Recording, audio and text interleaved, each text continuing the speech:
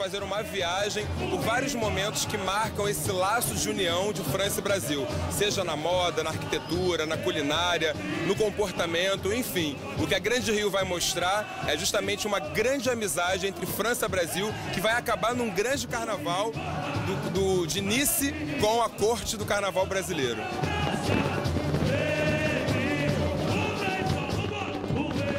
A gente vai acompanhar a segunda escola da noite, a Grande Rio. Aí a comissão de frente da Grande Rio, começamos a acompanhar as 34 alas, as 7 alegorias da Grande Rio. Comissão de frente é o Rei Luís XIV e o Carrossel do Mundo. Uma comissão de frente que vem ensaiando há 2 meses.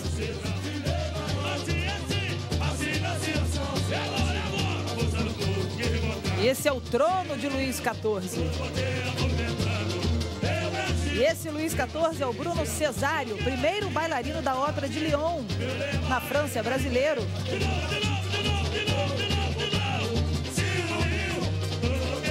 Cleis, que é o mestre-sala e porta-bandeira da Grande Rio. Nessa tendência que hoje é praticamente unanimidade, voltou o casal a estar bem à frente do desfile, logo depois da comissão de frente. Olha, a gente está vendo que a roupa do primeiro casal de mestre-sala e porta-bandeira, ela pisca, muda de cor, custou mais de R$200 mil.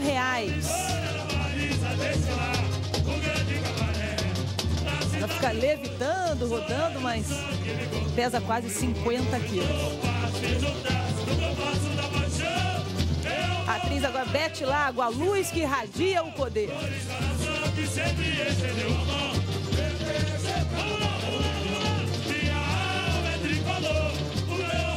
A Bete Lago, que vem bem no início, bem à frente do carro abre-alas. Tá aí, ó, o carro abre-alas.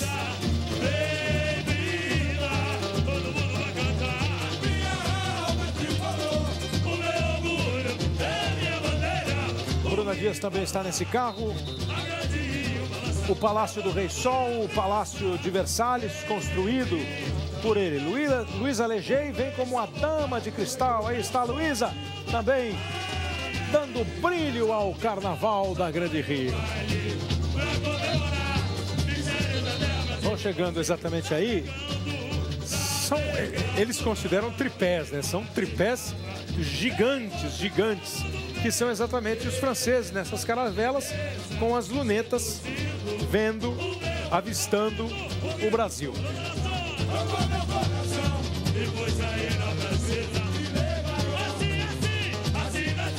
Depois da visão dos tupinambás aí, ó.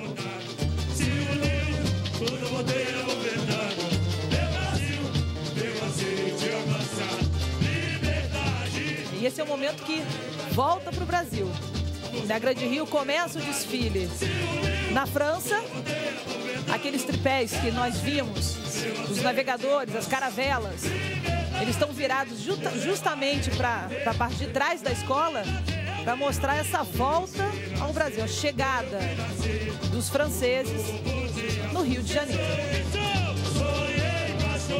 Coberta do Paraíso, a segunda alegoria da Grande Rio. E olha, esse rosto de Iemanjá é feito de látex, que é uma borracha especial.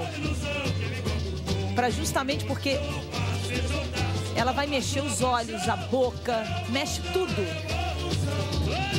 E parece que é de verdade.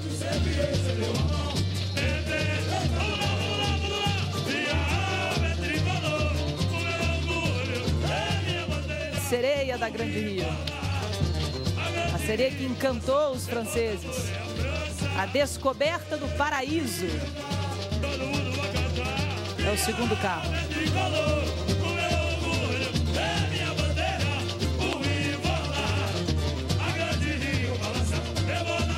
Baianas, Rainha Maria Antonieta.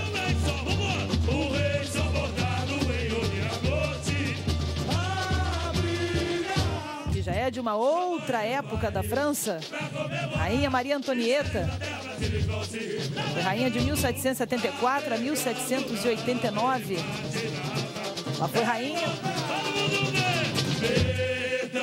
Aí a Grande Rio que já toma Marquês de Sapucaí inteira.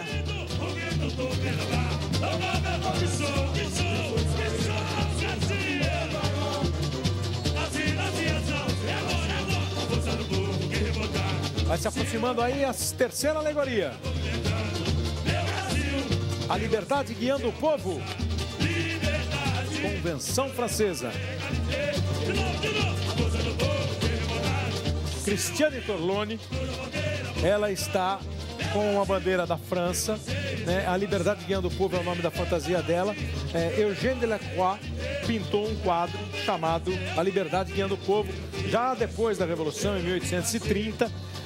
E isso está sendo interpretado no carro, é a luta do povo por um ideal. Não é uma batalha contra A ou B, é a luta pelo ideal, que tem muito da história da Revolução Francesa. E o Caê se inspirou nesse quadro de Eugène Delacroix.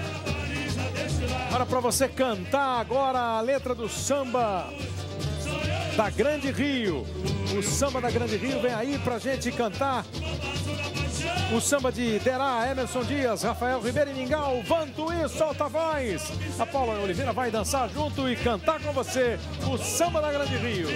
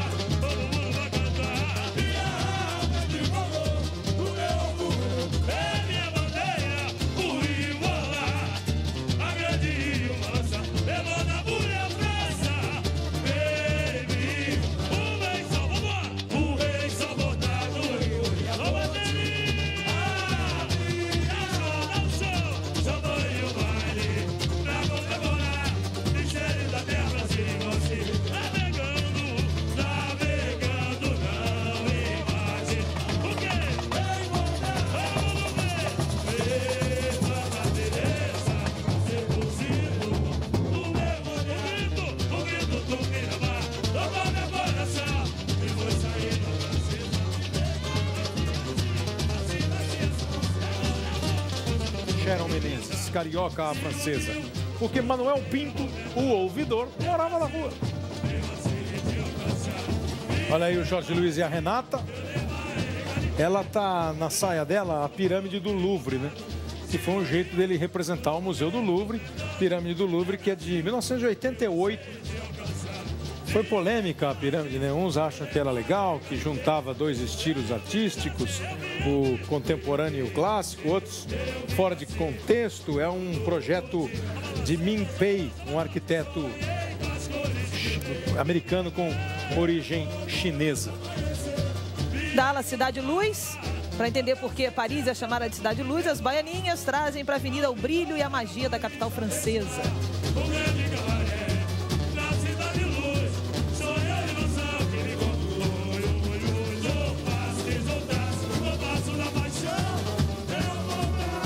De 1889 até hoje ele faz a alegria dos turistas e parisienses. E à frente são 35 bailarinas que vieram do Moulin Rouge, vieram de lá. Fizeram a fantasia lá. Chegaram na quinta-feira ao Brasil. Estão aí, ó, as bailarinas direto do Moulin Rouge para Marquês de Sapucaí, no Rio de Janeiro. Visão da Nova França.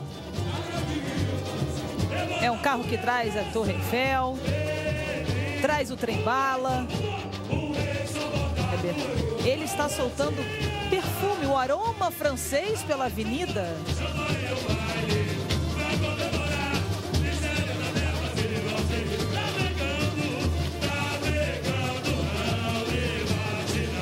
Os donos da casa são os representantes da velha guarda da Grande Rio. Os compositores vêm também.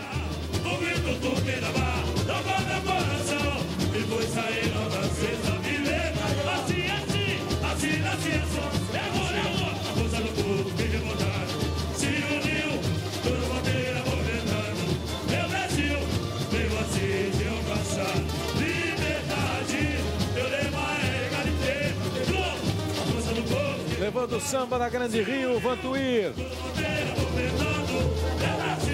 Vem aí o 7º carro, Débora Nascimento e a Folia de Nice. O Carnaval de Nice, que é inspirado no Carnaval de Veneza, da Itália. Vem para encerrar o desfile da Grande Rio. Carnaval de rua, bem animado. Muito obrigado, não tem de quê.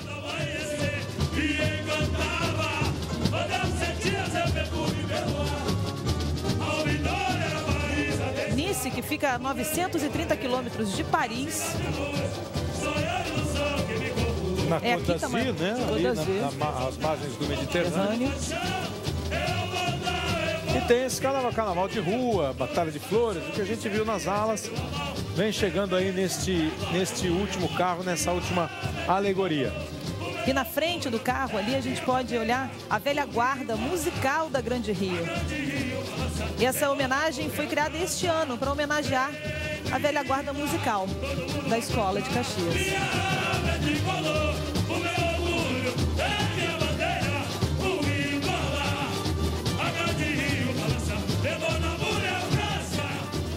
Aí o Carnaval de Rua de Nice, encerrando o desfile. Lá atrás do carro tem uma águia. Houve quem pergunta assim, mas por que uma águia no desfile? Não, é que a águia é o símbolo da cidade de Nice. Não, e principalmente porque eu caí no ano passado, estava na Portela. Olha lá a águia lá, o símbolo de Nice.